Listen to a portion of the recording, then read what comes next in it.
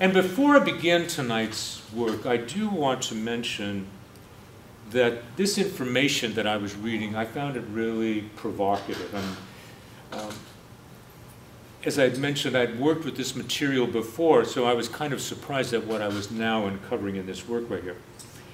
The information that we'll talk about here tonight is not going to discredit the work that is in the report right then, but it does call into question some significant elements of it.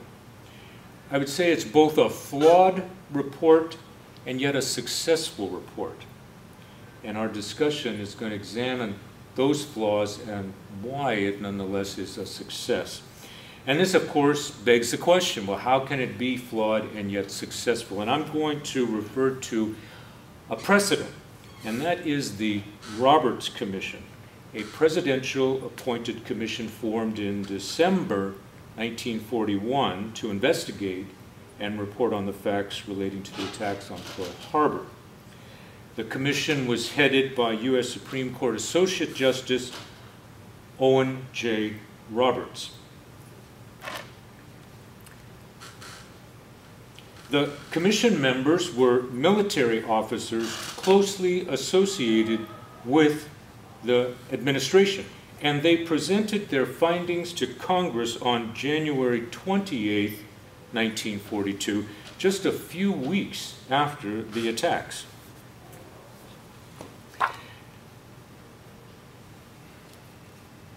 History has shown that the Roberts Commission was a dishonest investigation, and it falsely placed blame on Admiral Husband Kimmel and General Walter Short through decryption of Japanese diplomatic and naval intercepts.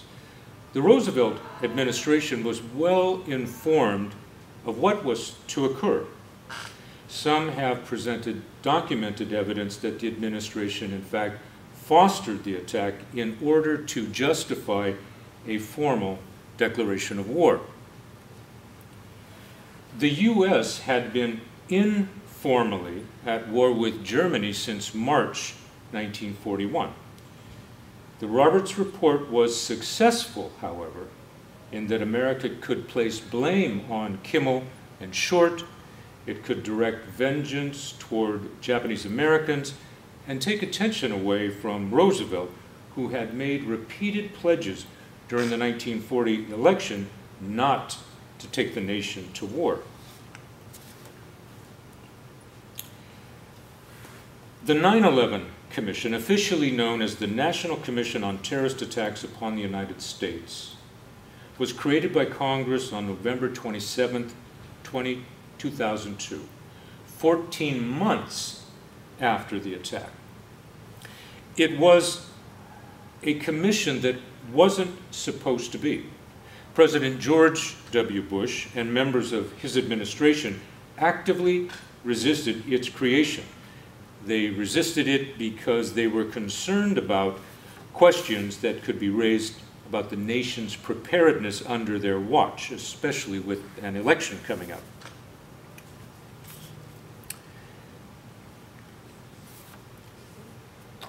They also resisted it because they were actively working to take the nation into a preemptive war against Iraq. America is under threat, they said, and all focus must be on the global war on terror. However, through the persistence of family members of 9/11 victims, Bush relented and the Republican-controlled House went along, reluctantly. They gave the commission little time and less money. Nonetheless, members of the commission and its staff worked diligently, interviewed more than 1,200 people in 10 countries, and reviewed more than 2.5 million pages of documents. The final report was issued on July 22nd, 2004, and the document was compelling to read, and it met with general approval by the public. It did not cast blame against Bush or anyone else for that matter, and the president was reelected in the fall, having recast himself as the global leader against terror. And then, as I mentioned, I worked extensively with the report by dramatizing it for the stage in a 4-part production in 2006, and I found it to be a rich source of storytelling. And as noted, since that time, other information has surfaced that brings into question portions of the report and the story that I told. The commission was following on the heels of a special House-Senate committee to investigate intelligence failures. Senator Bob Graham, a Florida Democrat, had spent much of the past year consumed with his duties as chairman of the committee. Graham felt the House-Senate report made it clear that the Saudi government officials had a role in 9/11. There was a direct line between the terrorists, 15 of whom were Saudis, and the government of Saudi Arabia. The draft contained a 28-page passage that detailed evidence that the Saudis in the United States had provided financial and logistical support to at least 2 of the 9/11 hijackers while they lived in Southern California. Graham and his investigators had become convinced that a number of the sympathetic Saudi officials, possibly within the sprawling Islamic Affairs Ministry, had known al-Qaeda terrorists and were entering the United States beginning in 2000 in preparation for some sort of an attack. Graham believed that the Saudi officials had directed spies operating in the United States to assist them. Graham, who had a reputation as a cautious, politically moderate lawmaker, felt that the facts were indisputable. The question was whether any of the evidence could be made public. The early indications from the White House were that while most of the committee's report could be made public eventually, the 28 pages about the Saudis would remain secret on national security grounds. The only bit of good news for Graham was that the Congress created an independent commission to investigate the terrorist attacks. With more time and a fresh eye, perhaps the 9/11 Commission could do what Congress had been unable to do so far: reveal the truth about what really happened. The first thing to know about the Commission was the challenge in finding a willing chairperson. Initially, the President announced that former Secretary of State and National Security Advisor Henry Kissinger would be its chairman. But on December 12, 2002, when a delegation of family members of 9/11 victims met with Kissinger in his New York City office, and when asked if he had any Saudi clients, specifically clients by the name of bin Laden, the Nobel Peace Prize winner balked. The next morning, he telephoned the White House to announce that he was resigning. He would not comply with the federal ethics law requiring him to disclose his client list as a government lobbyist, and the White House moved quickly to find a replacement. The following day, White House political aide Karl Rove called former New Jersey Governor Thomas Kean to ask if he would be interested in chairing the commission. Kean said that he would, and that later that afternoon, Chief of Staff Andrew Card contacted him to confirm his selection. And 2 days later, the President called to thank Kean for accepting the position. Perceived as a moderate Republican, part of Kean's appeal to the White House was the belief that he would be more sensitive than other candidates to the needs of the executive branch. That is, he would preserve executive privilege. As chairman, Kean was the only member of the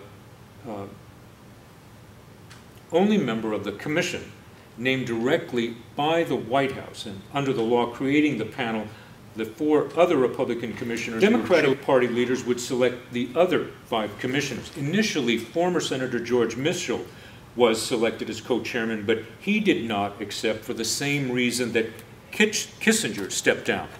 He wouldn't disclose his client list.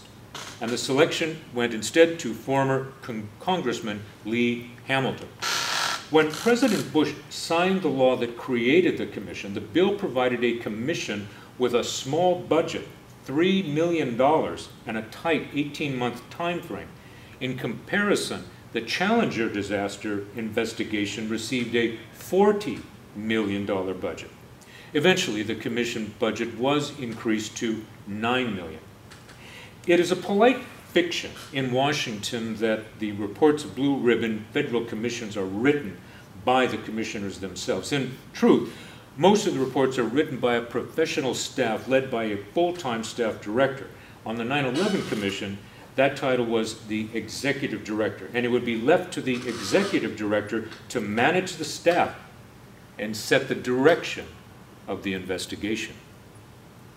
On January 27, 2003, Keene and Hamilton issued a press release announcing the hiring of a 48-year-old historian and political scientist at the University of Virginia, Philip Shenson. Little known to Keene and Hamilton, however, Shenson had a close past connection to the Bush administration, and to one person in particular that the commission would want to investigate. Shenson and National Security Advisor Condoleezza Rice had known each other since the 1980s, when they were colleagues on the National Security Council in the presidency of Bush's father. Shenson left the NSC in 1991 to teach at Harvard, and then moved on to Virginia to run the university's Miller Center of Public Affairs. After the younger Bush was declared president in the 2000 election, Rice was named National Security Advisor, and she in turn placed Shenson on her transition team for the NSC. His work there was not widely known outside of the White House. When Shenson was not named as Deputy National Security Advisor, he returned to the Miller Center. If Shenson did not get the job he wanted in the Bush administration, he was still handed an extraordinary assignment by the White House in the months after the 9/11 attacks. At Rice's urging, Shenson was the principal author of a national security strategy paper that would turn American military doctrine on its head and justify a preemptive war against an enemy that posed no immediate threat to the United States. This strategy paper formed the basis of the Bush doctrine that was going to be used within months to justify American invasion of Iraq. Shenson had left these past partisan activities off of his resume and did not initially reveal them to Keene and Hamilton. When these particular activities did surface, they were very upsetting to the staff, but the co-chairman elected to keep Shenson. As a historian, Philip Shenson wanted to get hold of as many primary resources that he could to tell an effective story about what led up to and what happened on 9/11. That put him into direct conflict early on with White House counsel Alberto Gonzales, who was determined to stonewall the commission on presidential documents in the same manner that he had stonewalled the earlier congressional committee. As a partisan, however, Philip Shenson had prematurely made up his mind who was to blame. Internally, it was the CIA, and externally, it was Iraq. And he went after them doggedly, even though there was little evidence, while he let other individuals and agencies escape with little examination or criticism. The first formal hearing was held on January 27, 2003, behind the closed doors at the Woodrow Wilson Center. Keene and Hamilton opened the session with a statement of purpose and a warning. There are two things that can destroy us, Keene said. One is a leak of classified information that would give the White House an excuse all it needs to deny us material. The second is politics. Keene reminded the other commissioners that the city's vicious partisanship prevented the government from getting anything done. He didn't want to see that repeated on the commission that was charged with getting at the truth about a national tragedy. The conversation turned to the question of how the commission would gather information and how it would make use of its subpoena power. To Commissioner Jamie Gorelick, it was obvious. Every request made to the Bush administration for documents and other information should include a subpoena. Subpoenas did not have to be seen as threatening if they were issued routinely. A subpoena was simply evidence of the commission's determination to get what it needed and if the commission held off on subpoenas until late in the investigation, there would be no time to go to court to enforce them. But Keene and Hamilton had already made up their minds on this issue. There would be no routine subpoenas. Subpoenas would be seen as too confrontational. As the commission set about its work, among the first individuals slated for interviewing was Robert Mueller, director of the FBI. On the morning of the attacks, Mueller had been on the job for exactly 1 week. The Bureau had been without a permanent director since June, when Louis Freeh retired abruptly. Whatever his arrival date, no one could blame Mueller for what had gone so wrong at the FBI in the months and years before the attacks. But that did not make it easier for Mueller to hear the terrible stories about the Bureau, how they might have prevented the attack. For example, what if someone in headquarters in Washington had acted on the pleas of FBI agents in Minnesota in August 2001 for a court warrant to inspect Zacarias Moussaoui's laptop? The French-born Muslim extremist had been arrested near a Minnesota flight school on immigration charges after alarming instructors there with his bizarre request to learn how to take off and land a Boeing 707 jumbo jet, even though he had no basic knowledge of flying.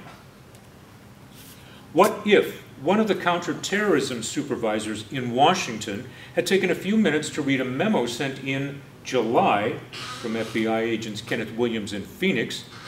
Williams had urged the FBI headquarters to open a nationwide investigation of why so many young Arab men connected to radical Muslim groups were seeking commercial flying training. What if, in San Diego, someone had bothered to ask a veteran FBI informant to probe into the backgrounds of 2 mysterious young Saudi men who had been boarders in his house in 2000? The young men, Nawaf al-Hazmi and Khalid al-Midar, had been identified as al-Qaeda terrorists, and they would eventually board American Airlines 77 that crashed into the Pentagon. Mueller said repeatedly in the weeks after the attacks that there had been no clue within the FBI about Arab extremists seeking flight training in the United States, an assertion that would be contradicted with the disclosure of the Phoenix memo. Mueller insisted that there had been insufficient evidence to justify a search of Moussaoui's laptop before September 11th. This claim was also shown to be wrong when the hard drive was found to contain evidence linking Moussaoui to the hijacking plot. And because of this, there was sentiment on Capitol Hill and among commissioners to break up the FBI, with terrorism investigations turned over to some sort of new domestic spy agency. Its critics believed the FBI was simply incapable of anything more than a federal police force. Within days of his appointment, Zelikow met with 2 leading officers from the CIA. Zelikow had made up his mind, had made clear to them that he felt that the CIA represented a massive failure, that 9/11 represented a massive failure of the CIA, and that the attacks happened because the agency was not connected to the rest of the intelligence community. It was clear to these officers that Zelikow had made up his mind to seek elimination of George Tenen's position as Director of Central Intelligence and to call for the creation of a National Intelligence Director. When George Tenet learned of Zelikow's focus on the CIA, he thought that the 2 assistants had misunderstood Zelikow. There was no reason to single out the CIA as being more responsible than any other agency. If any agency was responsible, it was the FBI. Furthermore, he was currently trying to address the president's claim that Saddam Hussein possessed weapons of mass destruction to justify an preemptive war against Iraq. No, thought Tenet, after all the warnings the CIA presented to the White House leading up to September 11th, the agency would not be made to carry the blame. In March, at the first public hearing of the commission in New York City, there was very little public response. Most of the people in attendance were family members who family members of 9/11 victims, and what these family members heard disappointed and angered them. After announcing what the commission would do, Keene spelled out what it wouldn't do. It did not intend to make a priority of blaming individual government officials. Quote, "We will be following paths, and we will follow these individual paths wherever they lead," said Keene. "We may end up holding individual agencies, people, and procedures to account, but our fundamental purpose will not be to point fingers." One of the family members, Mindy Kleinberg, wanted the commission to hold someone accountable for September 11th for the death of her husband, who was trapped on the 104th floor of the North Tower. She was tired of hearing the constant refrain from the Bush administration about how difficult it was to stop the terrorist attacks. How often she had heard Condoleezza Rice and others at the White House say it. Quote, "The terrorists only have to be lucky once, while the government needs to be right 100% of the time." It seemed to Mindy that there was plenty of evidence that the 9/11 terrorists were lucky only because of bungling at the White House had made their luck possible. An example of how poorly the Bush administration prepared the nation against the threats of terrorism was revealed in April 2003 when commission investigators dug into the Federal Aviation Administration. The FAA's incompetence was embodied by the fact that its official no-fly watch list of potential terrorists had fewer than 20 names on it on September 11th. The State Department had its own watch list, known as Tip-Off, which included 61,000 names of possible terrorists. Among the names on Tip-Off were Hazmi and Medar. Tip-Off was readily available to the FAA and the airlines, but the head of the FAA admitted to the commission that he was unaware that it even existed. Norman Mineta, Transportation Secretary, oversaw the FAA, the Coast Guard, and other agencies.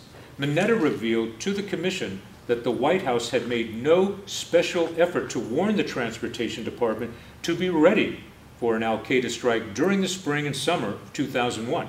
He could not remember any special interagency meeting at the White House about the threats when the CIA was warning the president almost daily about an imminent attack.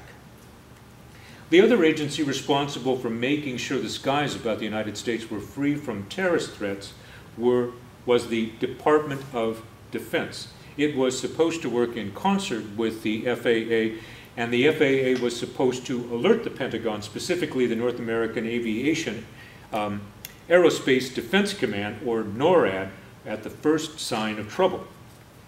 However, the FAA and NORAD never presented to the public a consistent timeline for the events of September 11th. It was remarkable to commission investigators how often inaccurate statements were made by senior government officials in public testimony under oath. A central element of the NORAD cover story, repeated again and again after 9/11, was that the Air Force jet fighters had heroically chased United 93.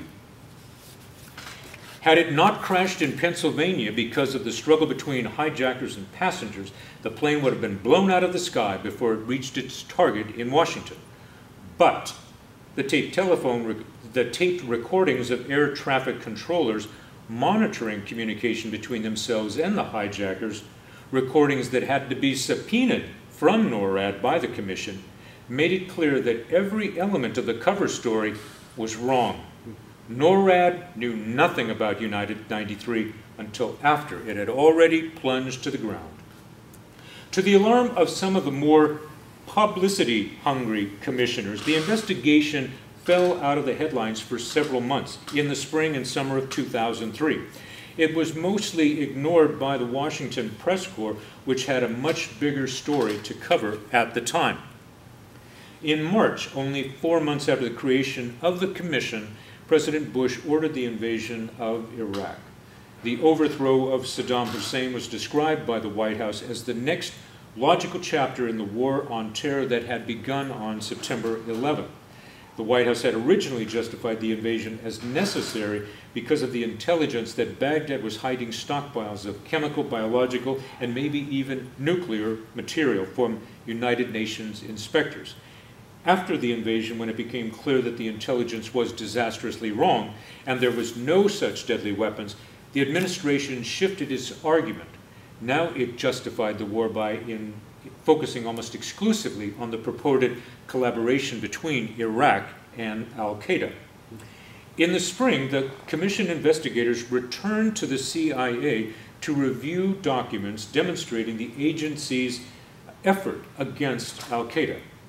Unlike Zelikow, these investigators were struck by the amount of activity that the CIA had been tracking and to which it had been attempting to respond.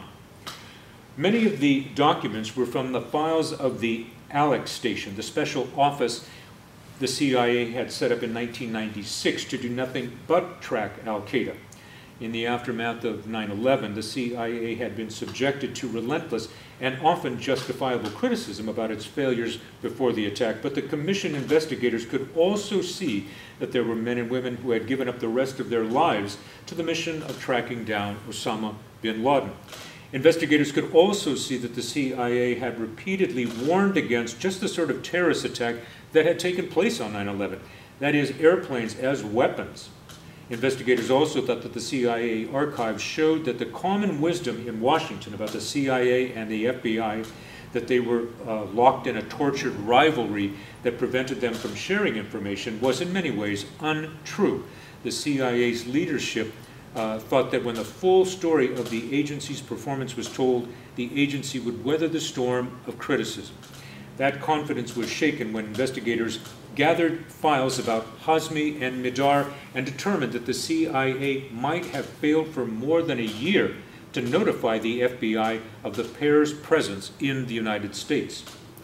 In August, the commission investigators went to another agency, the National Security Council. They wanted to see the personal files of National Security Advisor Condoleezza Rice. Her predecessor under Clinton, Sandy Berger, and Richard Clark, the NSC's counterterrorism czar for both Clinton and Bush. Investigators were startled to discover that Zelikow expected to be involved in the smallest details of their work, especially since they knew how close Zelikow was to Rice. It was clear to some of the investigators that they could not have an open discussion in front of Zelikow about Rice and her performance as National Security Advisor. Still, investigators could make quick work of Rice's emails and internal memos on the al-Qaeda threat in the spring and summer of 2001. That was because there was almost nothing to read, at least nothing that Rice had written herself. Either she committed nothing to paper or email on the subject, which was possible since much of her work was conducted face-to-face with Bush, or terrorist threats were simply not an issue that interested her before 9/11. Her speeches and public appearances in the months before the attacks suggested the latter. The commission discovered the text of a speech she had been scheduled to make on September 11th, in which she planned to address, quote, the threats of today and the day after, but not the work of yesterday. The speech was intended to outline her broad vision on national security and to promote the Bush administration's plan for a missile defense system, included only passing reference to terrorism and the threat of radical Islam. But if Rice had left almost no paper trail on terrorism in 2001, Richard Clark's files were everything the investigators could have hoped for. In the first years in the counterterrorism job at the White House, Clark had focused on Hezbollah and Hamas and the other well-established terrorist groups in the Middle East. But by the mid-1990s, Clark saw his job largely as the hunt for one man, Osama bin Laden, and the destruction of his al-Qaeda terrorist network. Clark had long predicted that bin Laden would eventually attack on American soil, possibly with weapons of mass destruction. Repeatedly in 2001, Clark had gone to Rice and others in the White House and pressed them to move urgently to respond to a flood of warnings about an upcoming and catastrophic terrorist attack by Osama bin Laden. Clark pushed for an early meeting in 2001 with President Bush to brief him about bin Laden's network and the nearly existential threat that it represented to the United States. But Rice rebuffed Clark. She allowed him to give a briefing to Bush on the issue of cyber terrorism, but not on bin Laden. She told Clark that the al-Qaeda briefing could wait until after the White House had put the finishing touches that summer on a broader campaign against bin Laden. She moved Clark and his issues off center stage, in part at the urging of Philip Zelikow and the transition team. Rice had admirably resisted calls to remove Clark entirely from the White House staff, a fact that she would recall repeatedly after 9/11 in defending herself. But she had pushed Clark so far away from the center of power that his warnings through 2001 about an imminent terrorist attack could be ignored. Investigators were struck when they found a memo written by Clark to Rice on September 4th, 2001, exactly 1 week before the attacks, in which Clark seemed to predict what was just about to happen. And I'll read what you have before you on the screen. Are we serious about dealing with the al-Qaeda threat? Decision makers should imagine themselves on a future day when the CSG, that is the Counterterrorism Strategy Group, had not succeeded in stopping al-Qaeda attacks, and hundreds of Americans lay dead in several countries, including the US. What would those decision makers wish that they had done earlier? That future day could happen at any time. The investigators knew instantly that the September 4th email was so sensitive and potentially damaging that the White House would never voluntarily release a copy to the commission or allow notes of it taken in the reading room of the NSC if they came close to reproducing its language. Investigators instead memorized it in pieces, several sentences at a time, and rushed back to the commission office to document them on a computer. In the summer of 2001, the nation's news organizations, especially the television networks, were riveted to the story of one man. It wasn't George Bush, and it certainly wasn't Osama bin Laden. It was the sordid tale of an otherwise obscure Democratic congressman from Modesto, California, Gary Condon, who was implicated, falsely it later appeared, in the disappearance of 24-year-old government intern Chandra Levy, later found murdered. Even reporters in Washington who covered intelligence issues acknowledged that they were largely ignorant that summer that the CIA and other parts of the government were warning on an almost certain terrorist attack. The warnings were going straight to President Bush each morning in his briefings by tenant and in the presidential daily briefs, the PDBs presented to Bush from January 2001 through September 2nd, 2001, included references to bin Laden, and nearly identical intelligence landed each morning on the desks of about 300 other senior national security officials and members of Congress in the form of the Senior Executive Intelligence Brief, or the SEB, a newsletter or intelligence issue that was prepared by the CIA. The SEBs contained much of the same information that was in the PDBs, but they were edited to remove material considered too sensitive for all but the president and his top aides to see. But they could read through the next best thing, the SEBs. And what they read there showed investigators how often and aggressively the White House had been warned that something terrible was about to happen. It was especially troubling to investigators to realize how many of the warnings were directed to the desk of one person, Condoleezza Rice. And there is no record to show that Rice made any special effort to discuss terrorist threats with Bush. The record suggested, instead, that it was not a matter of special interest to either of them that summer. In September, the commission turned its attention to these PDBs. Keene and Hamilton tried to use diplomacy with the White House in gaining access to these documents, but they were met with little more than the negative response that Zelikow had received a year earlier. As noted early on, Zellico had presented President's counsel, Alberto Gonzalez, with a list of highly classified documents and other materials, including presidential PDBs, which the commission needed to do its job. But Gonzalez made it clear that no such cooperation would be coming. Keene, likewise, tried to reason with Gonzalez, reminding him of other federal commissions formed following a national crisis. Gonzalez was unmoved. Keene expressed his frustration with Gonzalez to the New York Times, which led to a major article that angered the Bush administration and fueled attack by Democratic presidential hopefuls.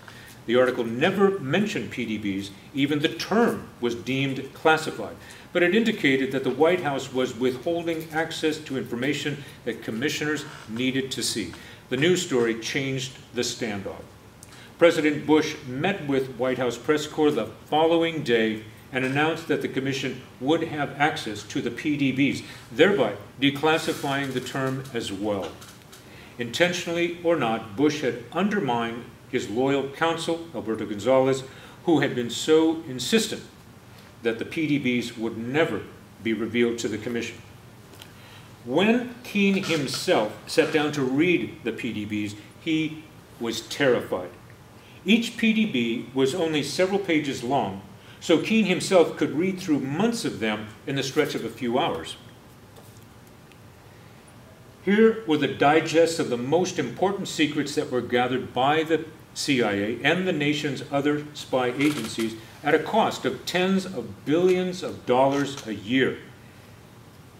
And there was almost nothing in them.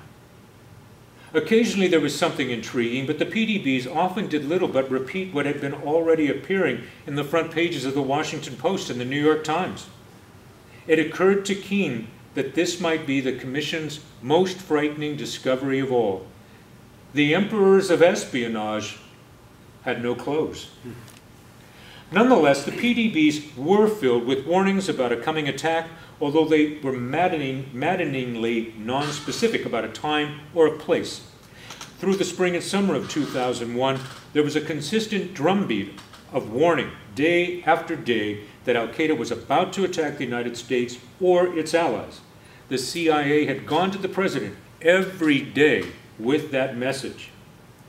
Commission investigators learned that a similar message was delivered by Thomas Picard, acting director of the FBI, to Attorney General John Ashcroft.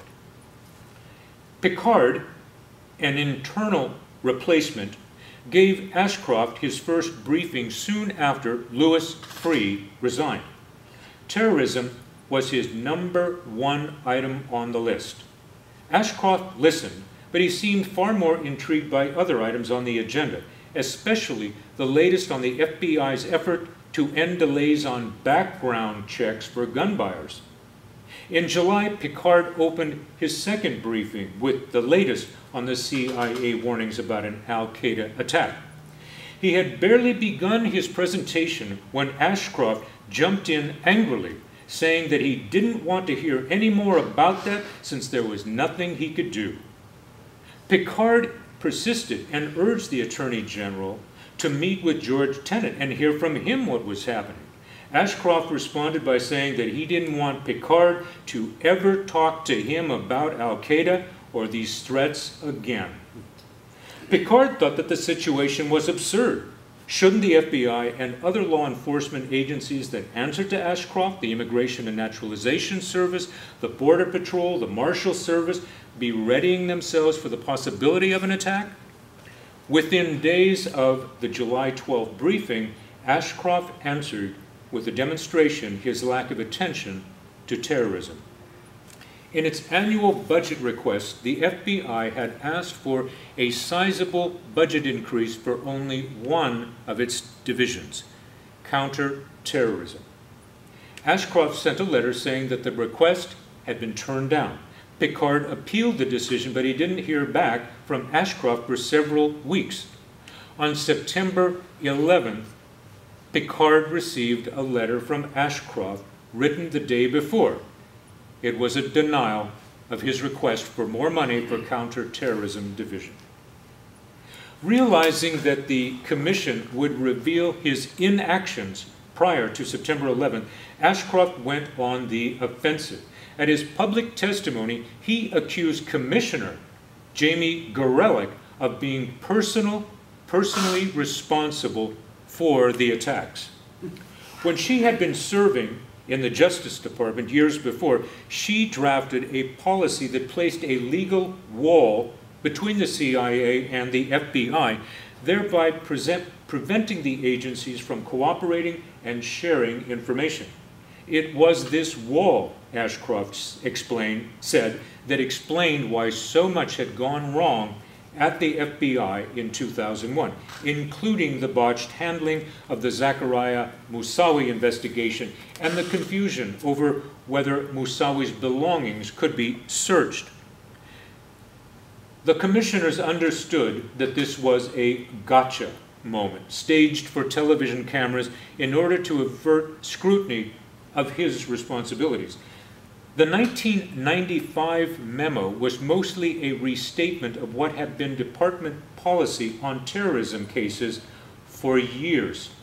The first bricks in the so-called wall were put into place in the 1980s as a result of court orders intended to protect civil liberties. It was largely a legacy of Watergate and the scandals unearthed by the Church Committee, when the nation learned of the dangers of providing the FBI and the CIA with too much authority to spy on American citizens. Ashcroft's accusations instigated immediate death threats against the commissioner and her family. Nonetheless, from the commissioner's dais, others began to take apart Ashcroft's allegation by noting that he made no effort to take down the wall, and in fact, he had recently endorsed the procedures. There was one bit of good news in all this. The 10 commissioners were united in their defense of Gorelick, the Republicans seemingly even more outraged than the Democrats. Furthermore, as the revelations by Ashcroft aimed at discrediting Gorelick, as other revelations by Ashcroft aimed at discrediting Gorelick surfaced, the commissioners drew in President Bush and expressed to him their anger, and Bush agreed with the commissioners and pledged to slap down his Attorney General, which he did. In May, the commission held a second public hearing in New York City, and at that time the commissioners questioned the leaders of police, fire, and emergency operations. The commissioners were very critical of the city's response to the attacks at the World Trade Center, based on information that had been gathered in the preceding months. Commissioner John Lehman, former Navy Secretary and a New York City resident, led with questioning of city safety chiefs, and he was very critical and caustic in his questioning. And while it played well with families of fallen police, fire, and emergency operations personnel, it brought forward a backlash from the police, fire, and emergency operation leader. With the unanimous report, Keene and Hamilton also wanted to prove something that they had stood for throughout their careers and that seemed to have been forgotten in American politics in the new century.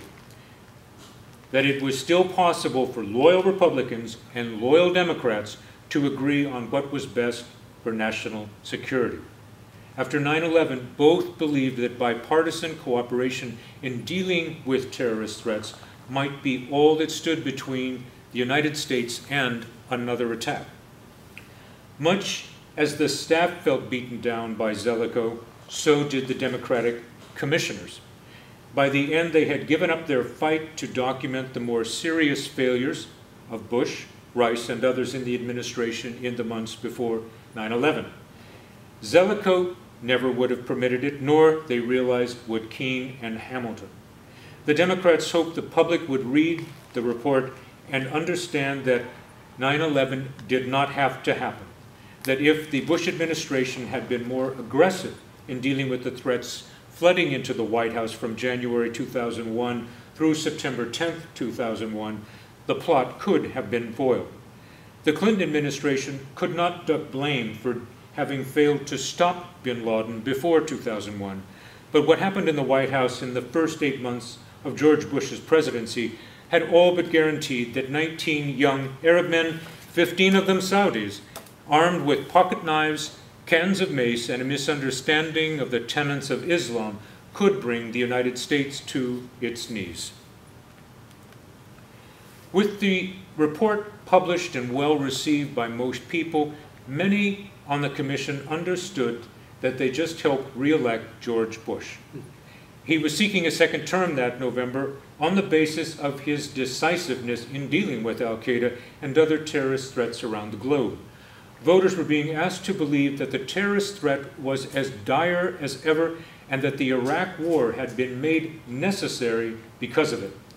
The Commission's report did not make the accusation that the White House had feared most, that Bush and his administration had mishandled the terrorist threats before 9/11, and it reached the conclusion that the White House had most wanted the public to hear and understand, that there was every reason to fear another catastrophic terrorist attack within the American border. Within days of his re-election, President Bush moved to oust Secretary of State Colin Powell. Even before Powell was told of the decision, Bush had approached National Security Advisor Condoleezza Rice about replacing him. Rice quickly set about to put a new team in place. She announced that she had decided to re-establish the job of State Department counselor, an all-purpose advisor who would have her ear at all times.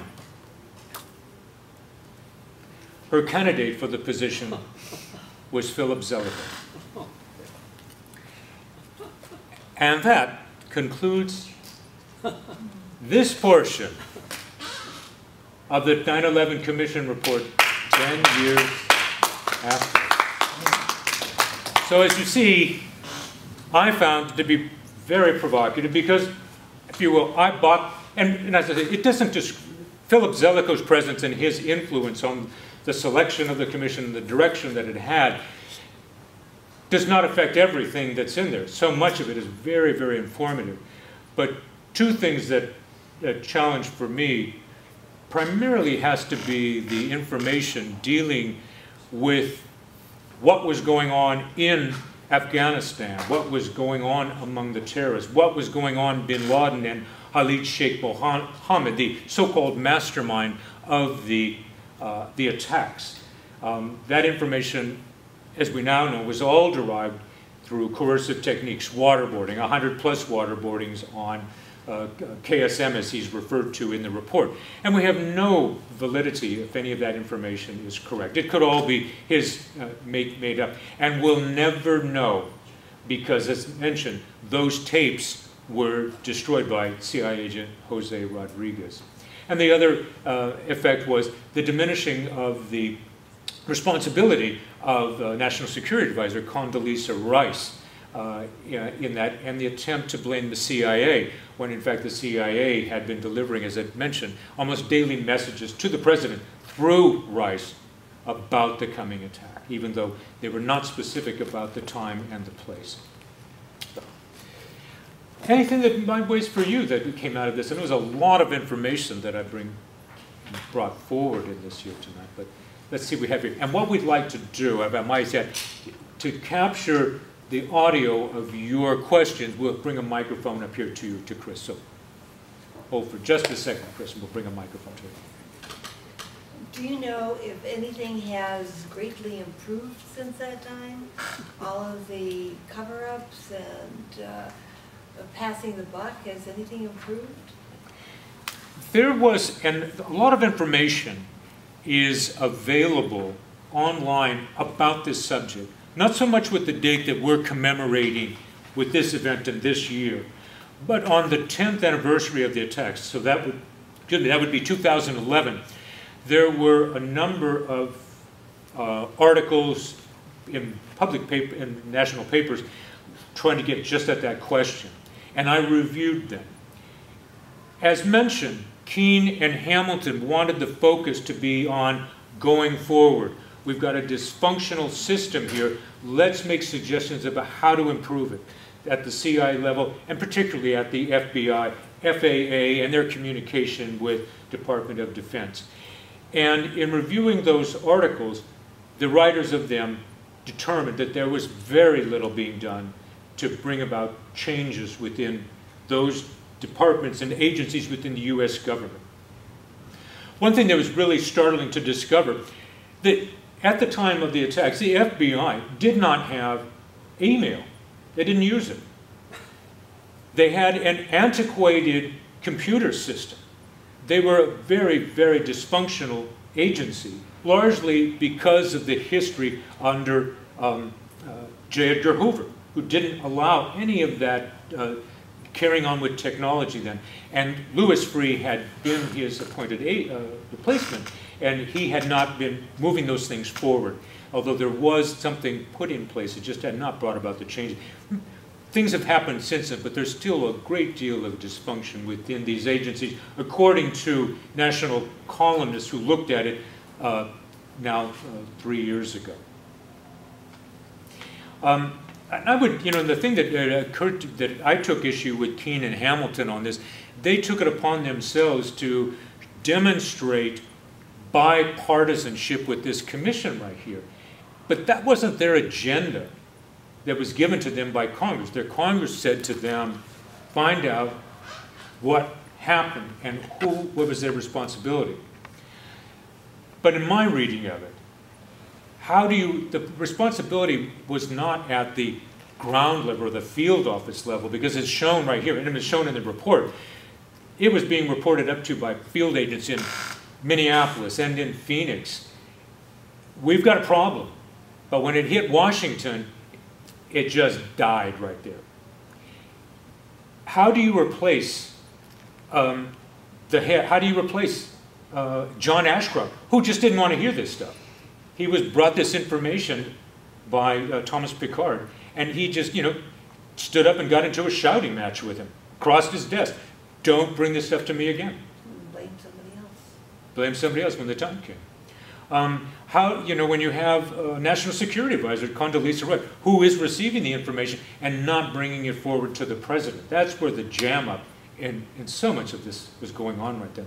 When Transportation Secretary Norman Netta is unaware that all this stuff is coming down, for him to alert the agencies that are reporting to him. The system wasn't working as it should have. Any other things that want to come up at this time? I could go on, but I want to engage in a little bit more. Well, you started. Hold for a second. Hold for a second. You began this by comparing a comparison with the report after Pearl Harbor. What similarities, what non-similarities are you finding? Just in this, I made the comparison. I described this report as a flawed report, and it's flawed for several reasons. One, there was a very partisan executive director who was shaping and had made up his mind about responsibility before they had any evidence, and consistently kept driving that agenda even when contrary information was coming into it. And only at the very end did he relinquish and say that Iraq was not involved, and that, yes, there was information from the CIA to go after this. There were flaws in the fact that they did not go after this treasure trove of information at the NSA until the last weeks of their reporting period, and they never got at the vast amount of material that was in there. And that's shut off to us today. However, it was a successful report in that when this thing was delivered, as we had talked about earlier, it's very readable and it really gives you a story. It really was compelling to me in 2006 when I read it, and the nation, if you will, bought it. The Roberts report, in the same way as I use it as a precedent, is a flawed report in that, more than a flawed report, it's a dishonest report. It was, and if you read about how, I won't go into it now, but Roosevelt appointed a friendly justice who had a good name He appointed military officers that were close to him and close to George Marshall. And they effectively told a false story about their actions and cast blame on the two leading officers, Kimmel and Short, on duty in Pearl Harbor at that time, and who had no ability to defend themselves at the time. Later on, they did, without going into that whole subject at the moment.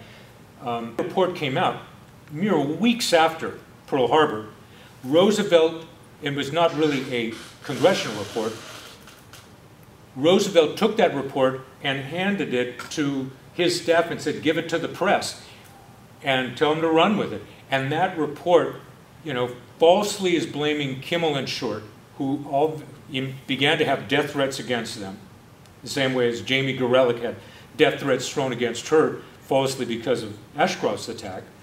And, you know, it just set up the whole nation to think this was a surprise attack, when in fact the administration, through the, you know, it said naval and diplomatic intercepts, knew everything that was going on, but wanted the attack looking for a reason for being able to declare war.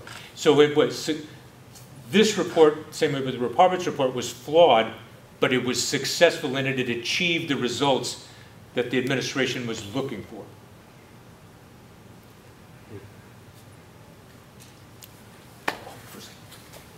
You know, if the medical profession worked that way, you know, Go ahead. hanging on to their prejudices and so forth, we'd still be using leeches and bloodletting. Where do you get honest people to investigate? You know, a good question. Through 10 years after, last year, we explored the the Columbia Space Shuttle disaster. And we talked at that point about the report about that. There was a very thorough and investigation of how that shuttle disintegrated on re-entry right there.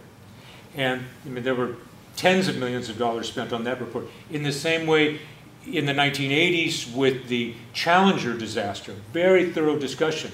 And in fact, most people... Weren't they looking for the truth, though, and the real reason? Exactly. So those were commissions that indeed, you know, there was an honest attempt right from the beginning. And I think that you know, Keene and Hamilton were really looking for the truth in this, but there was, you know, there was some built-in obstacles, as well as some that they took on themselves. As I said, when Zelikow signed up for the job, he was very attractive to him, and he came recommended by a number of people, but he intentionally left off a lot of his partisan activities that would have been red flags to Keene and Hamilton. But once they accepted him, they kept him.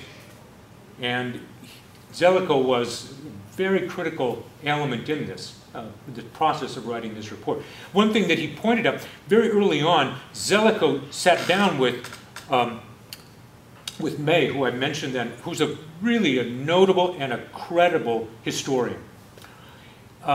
They put together the structure of how the report was going to read. Even before it had been written, they structured it, and they kept it secret. And Zelikow put the chapters dealing with the Bush administration in the middle, thinking that it'll take the casual reader a long time to read through it and not get to that. Whereas if that was put at the beginning, there'd be a lot more questions raised about what was going on. But they're buried in the middle of the chapters. So that's an example of the kind of sleight of hand that was going on by a key member of the commission staff.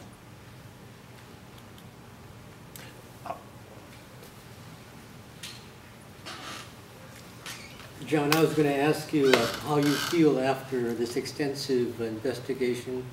What do you feel about how our system survives at all with this kind of duplicity, distorted personal agendas that go against the public good? The thought that occurred to me as I was reading about this latest act of irrational violence up in Santa Barbara, Columbine, all these random shootings, the thing that I thought about was, why aren't there more? For example, when McNamara, an architect of the U.S. policy in Vietnam, one day in his retirement says, you know, I lied. And when you see this program that you've just done so professionally and objectively, it just amazes me that more shootings don't occur. Shootings by the relatives and loved ones of hundreds and thousands of people who went to their deaths for no good reason. Weapons of mass destruction as a rationale that gets us into Iraq. Thousands die.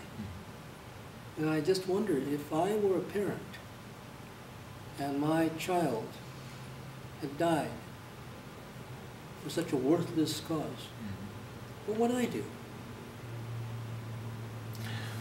Well, to answer the question right there, I think our nation is so vulnerable, continues to be vulnerable, because of both elected but also the appointed officials who are heading up these agencies, who through their own uninterest or laziness or political viewpoint do not pursue their responsibilities.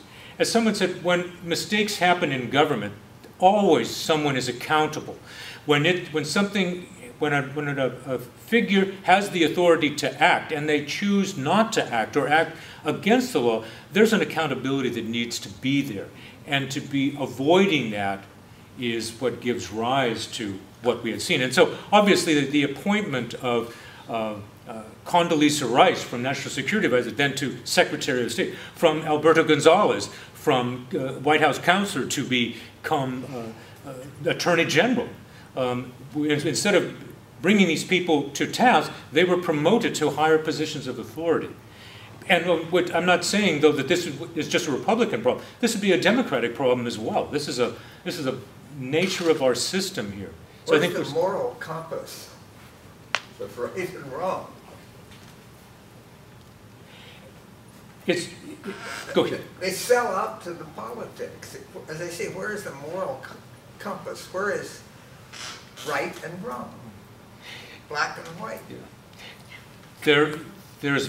I'll quote, I've been listening to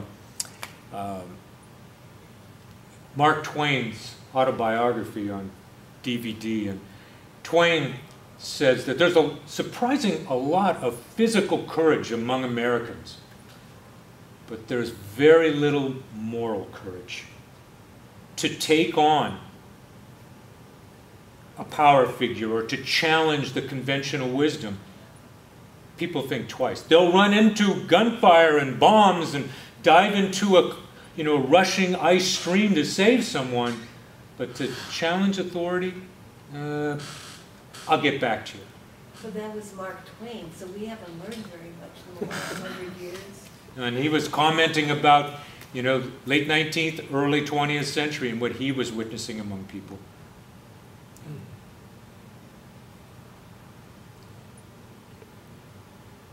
Elections coming up. Well, I think it's, as I said, I think a lot of it is endemic, but we do have, which isn't to say, as I said, so many of the people that are in government, conscientious, hardworking, and courageous. But then I think as you move higher up the food chain, that courage drops off, and they're really looking out for their career. For the next election. And the next election.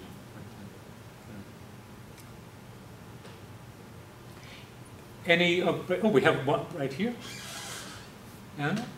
So with that last comment, is the problem with our system or with, I guess, the moral shortcomings of our people? I think that's I can leave that, I'll hand over here for just a second. Well, I'm going to speak as a teacher and as someone who served as a local city councilman in Gardena.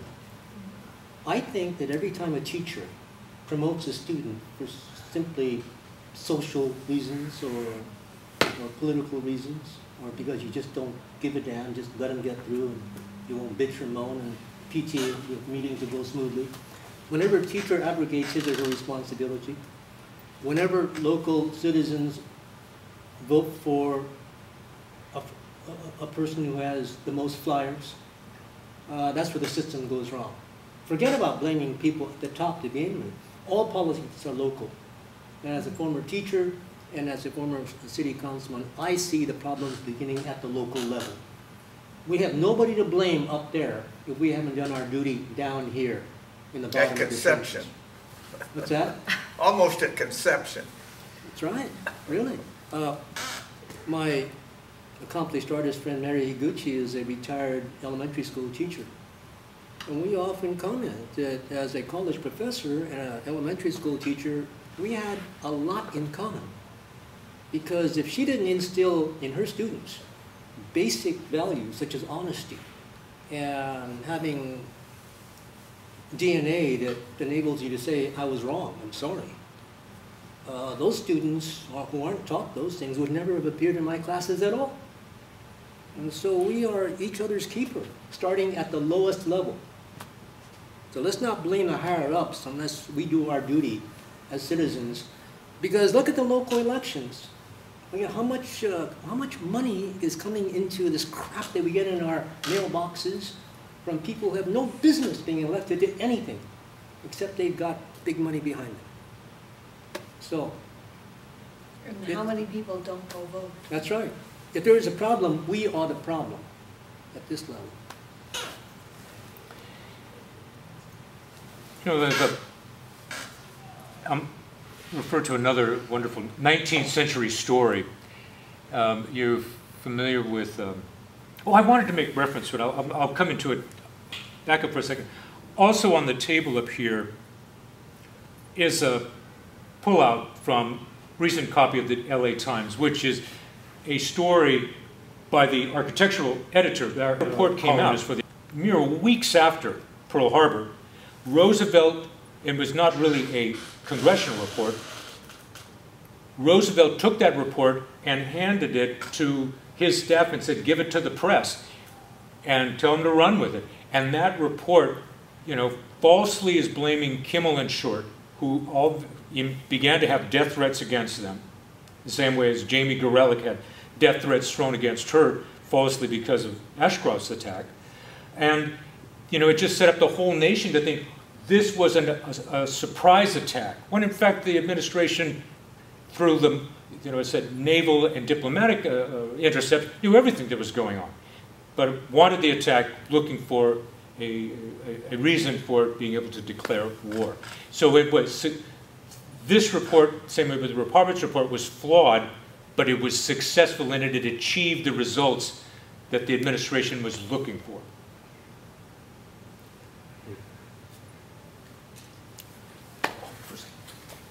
You know, if the medical profession worked that way, you know, Go ahead.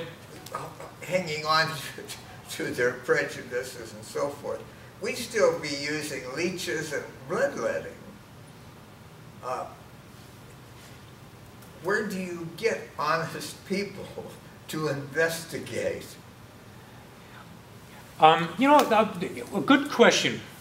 Through 10 years after, last year, we explored the the Columbia Space Shuttle disaster. And we talked at that point about the report about that. There was a very thorough and investigation of how that shuttle disintegrated on re-entry right there. And I mean, there were tens of millions of dollars spent on that report. In the same way, in the 1980s with the Challenger disaster, very thorough discussion. And in fact, most people... Weren't they looking for the truth, though, and the real reason? Exactly. So those were commissions that indeed there was an honest attempt right from the beginning, and I think that Keene and Hamilton were really looking for the truth in this, but there was, there was some built-in obstacles, as well as some that they took on themselves. As I said, when Zelikow signed up for the job, he was very attractive to him, and he came recommended by a number of people, but he intentionally left off a lot of his partisan activities that would have been red flags to Keene and Hamilton. But once they accepted him, they kept him. And Zelikow was a very critical element in this, the process of writing this report. One thing that he pointed out, very early on, Zelikow sat down with May, who I mentioned then, who's really a notable and a credible historian. They put together the structure of how the report was going to read. Even before it had been written, they structured it, and they kept it secret. And Zelikow put the chapters dealing with the Bush administration in the middle, thinking that it'll take the casual reader a long time to read through it and not get to that. Whereas if that was put at the beginning, there'd be a lot more questions raised about what was going on. But they're buried in the middle of the chapters. So that's an example of the kind of sleight of hand that was going on by a key member of the commission staff.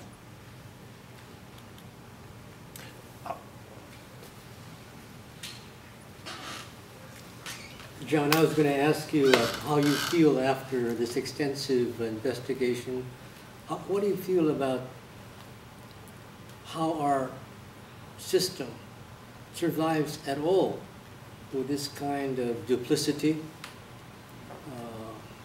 distorted personal agendas that go against the public good?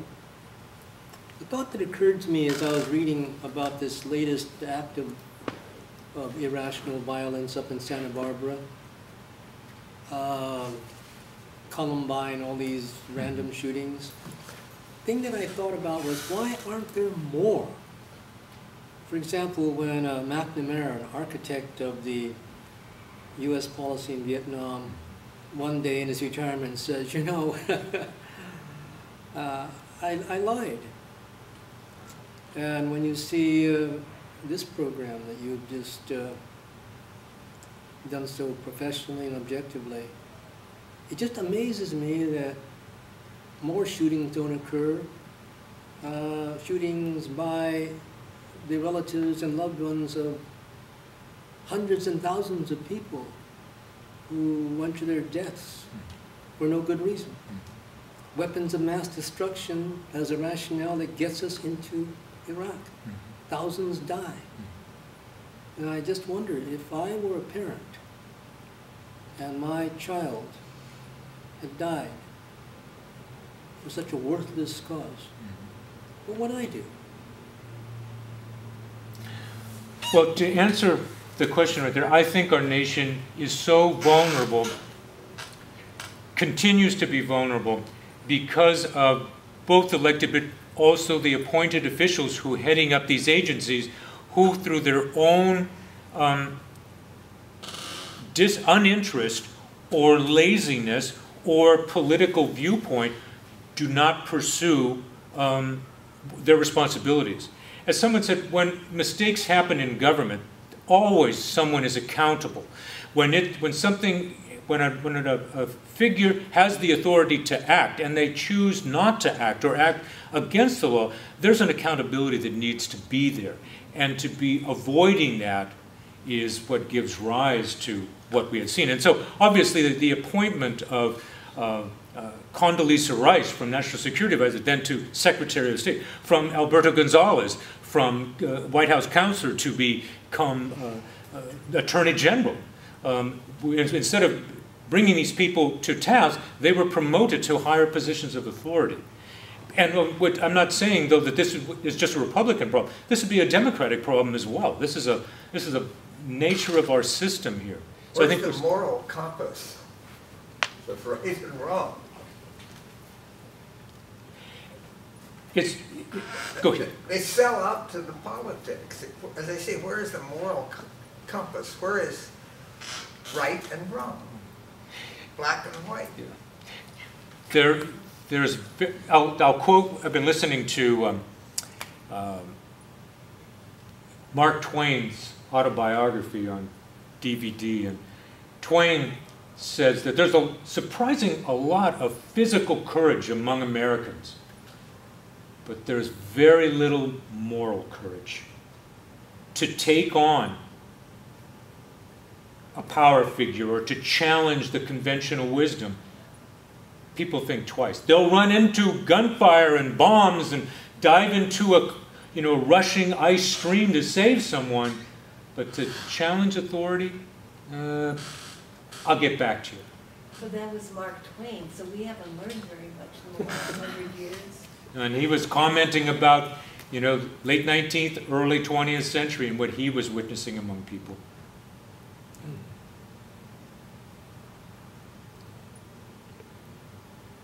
Elections coming up. Well, I think it's, as I said, I think a lot of it is endemic, but we do have, which isn't to say, as I said, many, so many of the people that are in government, conscientious, hardworking, and courageous. But then I think as you move higher up the food chain, that courage drops off, and they're really looking out for their career. For the next election. And the next election.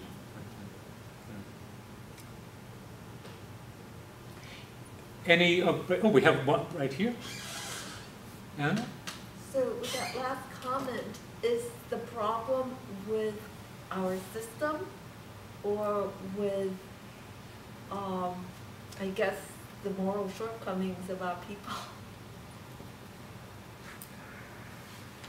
I think that's I can leave that I'll hand over here for just a second. Well, I'm going to speak as a teacher and as someone who served as a local city councilman in Gardena.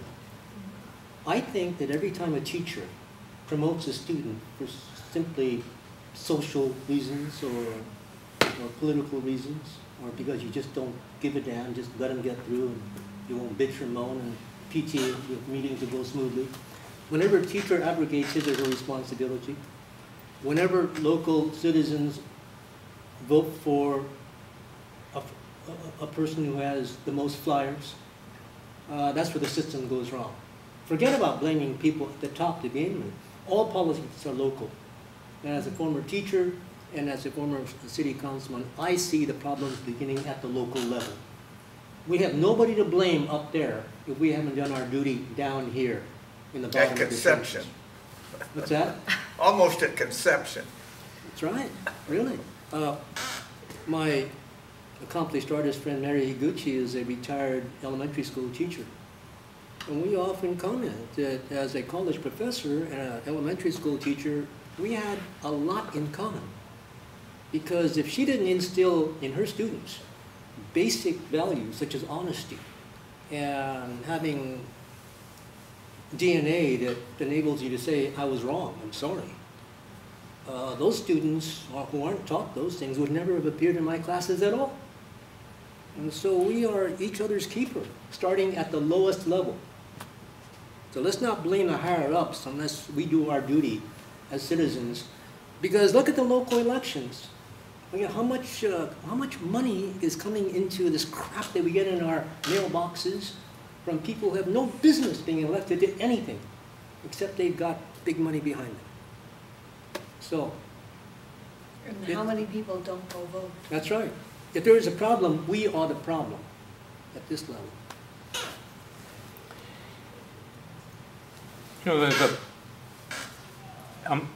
Refer to another wonderful 19th century story.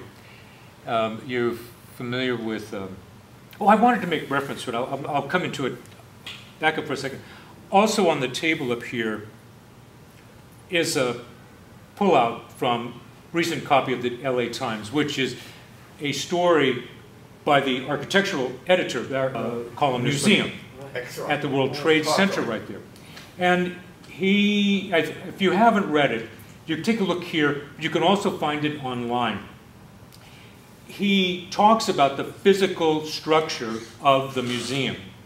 And he talks about questions why they built it and accessorized it the way that they did, because it's filled with concrete or physical objects from the attack that day in New York City, and less being designed by curators and designers and telling a much more concise, curated story.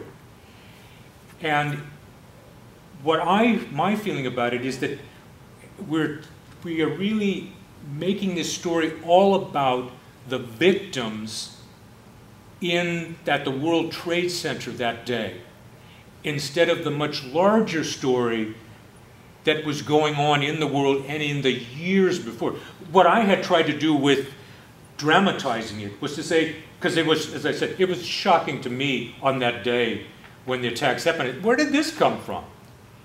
And so it was so revealing to read about through the report there, and then to be able to dramatize those events in 98 and 99 and 2000. And boy, when you can see it laid out like that, this is a thing that's just coming.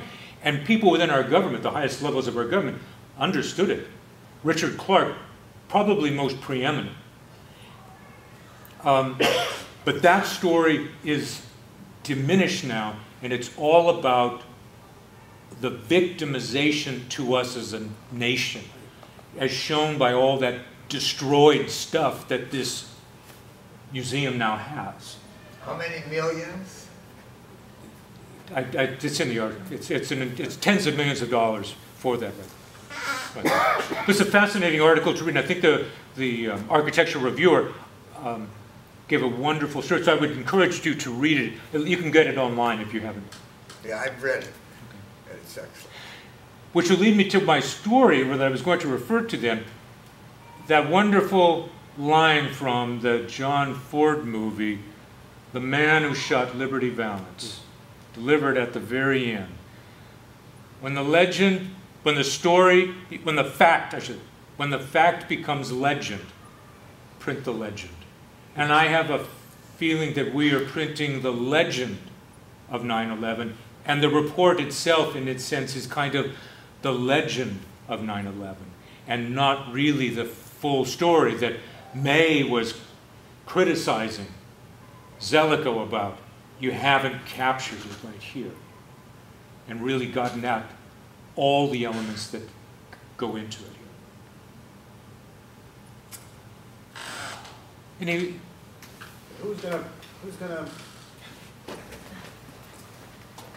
When will the revised report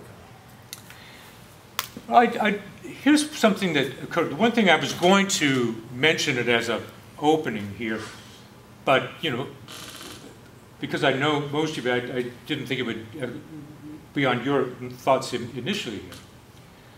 But I was going to say that we wouldn't be covering in tonight's report here anything about the questions of the collapse of the buildings at the World Trade Center, the two towers, and most notably, Building 7. That, more than anything, continues to reverberate among people. And it is the collapse of Building 7 that is most troubling to many people. And it's the government's report on Building 7 that is, I will say, clearly falsified and has been shown to be inaccurate by independent Americans, that part of the story is what's being dug at right now by individuals. The government won't go at I can't see the government going at this, because it's basically saying we didn't do our job right the first time. There were all these factors there the first time. But I think that people going at the buildings issue privately, I mean, there's a lot of things that are out. I accepted, the collapse of these buildings under this thing when they happened, and when the questions initially raised, there was articles by scientists and in Popular Science that said, oh, it's so easily explained by this. Well, my investigation in putting this report together, I've really gone in and looked at a lot of new stuff that wasn't available even and certainly around 2006, that really raises questions about those buildings and their collapse. That is, you know, which I don't want to get into tonight, but it's really very, very troubling. Building 7? That specifically, I'll refer to Building 7. That Building 7 came down through a controlled demolition. The demolition had been set in the 2 towers and Building 7, and that those are what brought the building down, not the fire up on the upper stories. And I know that's really troubling to hear. That's a conspiracy theory, right? It's a theory. I used to call it a conspiracy theory, but information is being brought forward by a number of people, and particularly, as I mentioned, Building 7, that really is very troubling to me right now. But so I guess to answer the question right there, that's how it will be questioned. People are going to go at the buildings issue because there's a lot of videographic information that's available that is measurable. John? Again, I want to commend El Camino College for supporting you. Look around this group. We are a pretty small cast of characters who follow John, but thank God for El Camino College for supporting a program like this. I just hope that it will be reinforced with a few people who are younger than us to carry on the message. And so my final question is, what is your next project, John? Well, we were talking about that earlier. There, 2005. We're open to suggestions. Anything that you'd like to cover for 2005, we'll take a look at that. I want to acknowledge Torrance City Cable for coming and capturing this program and making it available to members of the community who otherwise are not here or couldn't be here, and to make it more accessible. And we'll be doing the same through our own separate recording of this and put that up on YouTube so people can experience it there. You know, and question this thing. All that we try to do is to provoke their own investigation. What I always try to include in this, the definition of history is to find out, and implicitly it means to find out for yourself. So if anything I've said tonight intrigues you, we all are walking around with the tools of investigation in our pockets today, or the library cards that give us access to those vast resources there. As I said, I have 4 library cards in my wallet, and I use every one of them regularly. So they're a tremendous resource, as well as the net. Any further questions anyone want to add to this? No, that's physically exhausting. Reading solid for that period of time. Don't say that. Don't say it's exhausting. That's remarkable. The writing that goes into that. I don't know how many words are involved, but it's really a physical and scholarly achievement. It should be rebroadcast. Good. Thank you. Thank you. I want to take a moment to acknowledge my wife, Debbie, who is operating this. Debbie graduated from Cal State Long Beach this past week. Hey. And she graduated magna cum laude in her field of interior architecture. And it's about a 5-year BFA program, and she worked very hard and achieved much success with it. So and a minor in women's studies. And a minor in women's studies. Oh, wonderful. So. Does that affect influence future topics? I'm hoping so. So she was not able to be with us at our earlier meeting because of school, but I asked her to be with us here tonight, and I'm grateful to. Thank you.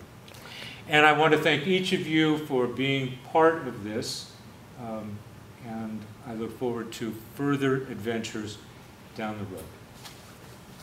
And Ed and your crew, thank you very much for capturing and sharing this program with the community throughout the year.